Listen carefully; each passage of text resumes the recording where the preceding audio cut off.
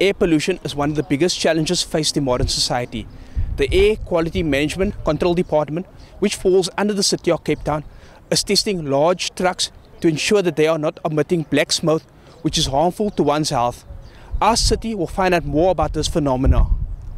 If you enter the city from any elevation over one of the mountains and you look across the Cape Flats on a wind-still day, especially if you do it early in the morning, you'll see a brown haze sometimes hanging there. So we're lucky, we have the Cape Doctor, we have a fairly continuous wind that helps clear the pollution from across the city. Many cities are not as lucky, and on a wind-still day we have that haze.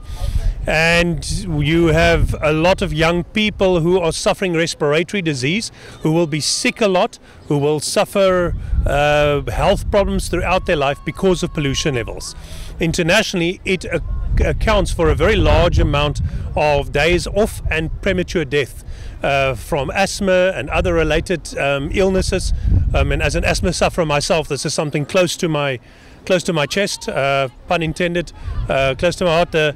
The city's pollution control has 13 monitoring stations, fixed monitoring stations around the city that monitors continuously that air quality and checks to see where pollutants are coming from, and helps us intervene in trying to minimize those specific pollutants by engaging those companies and dealing with the pollution levels they cause.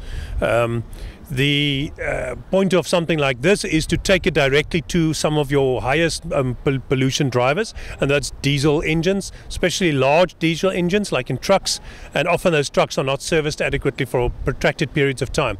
So the mobile emissions testing behind me, Jongi and Shane are, with the assistance of the traffic officers, stopping these large diesel trucks, attaching a testing device to the exhaust, revving the vehicle up, doing 6 tests and seeing if in terms of the HSU, the units that they measure this pollution in, or if the vehicle complies. And if it does, they give them a compliance notice, and that means that the vehicle doesn't have to be tested. If that vehicle is stopped again soon, he can say, no, I've still got a valid certificate for 3 months, and their job is to test as many vehicles every day as they can to make sure that we try and deal with trucks that are heavy polluters. The testing standards are absolutely compares well with international standards.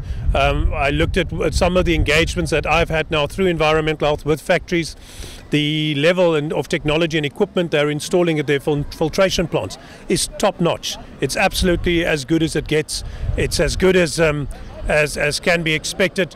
If we look at the one particular complaint area that we had around one factory, I've been engaging with these officials, with the factory management, and the quality of the equipment they've put in is absolutely internationally is top standard.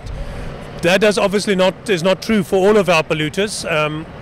And so in many cases, council has to wrestle with these people. We've even written to the national minister to ask the minister to provide emission standards for missing categories of standards. There are some emission standards that the minister has not yet defined, and the mayor has now written to the minister saying you are missing some emission standards and you need to include these. Our own bylaws and our own standards are influenced and by academic institutions. Last month the Environmental Health Service had a full-day symposium on ambient air quality, and during that they had participants from around South Africa that they invited, and expert speakers who came and addressed us on these issues, and we talked about the rewriting of our environmental health bylaw and adding some extra teeth to it, and that whole conversation about that. And so there we draw heavily on international standards and expertise from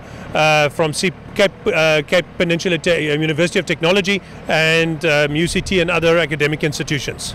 The vehicle testers in law don't have the power to stop the vehicle. So the traffic officer has the authority in terms of the Road Traffic Act to stop the vehicle, and as you can see they're conducting an inspection of the vehicle. One of the vehicles before, we've now given a fine for tyres.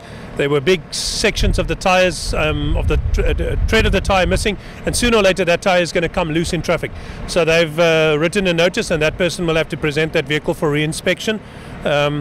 The officers are checking for driver's licenses and other incidental things while they're at it, and fitness of driver, which may include alcohol and such things, because you're engaging the driver face to face. And sadly, with the random breathalyzer testing we're finding drivers as early as 8-9 in the morning public transport drivers, bus drivers and taxi drivers who are drunk as early as that in the morning.